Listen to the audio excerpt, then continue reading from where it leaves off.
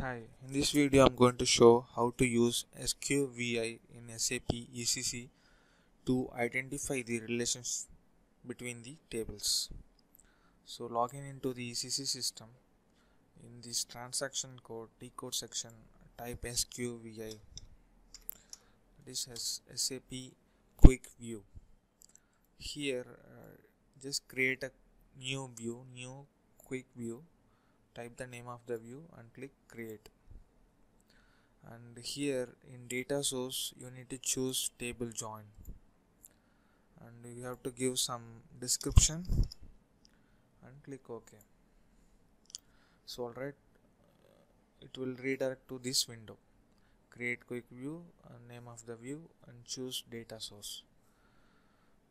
In the second option you can see insert table. So click that one and add the table which you want to identify the relationship. So for example, let us try to see what is the relationship between VBAK and VBAP. So I will take VBAK and I need to insert VBAP. So once adding VBAP, you can see the relationship between VBAK and VBAP. So it has connected with VBLN. So VBLN is the main connection field or key field on these two tables. So like that, if you are building an HANA view or SAP BW projects or any kind of projects using SAP tables, you need to understand the relationship between the tables. So it will be very difficult to understand if you are not familiar with the table columns.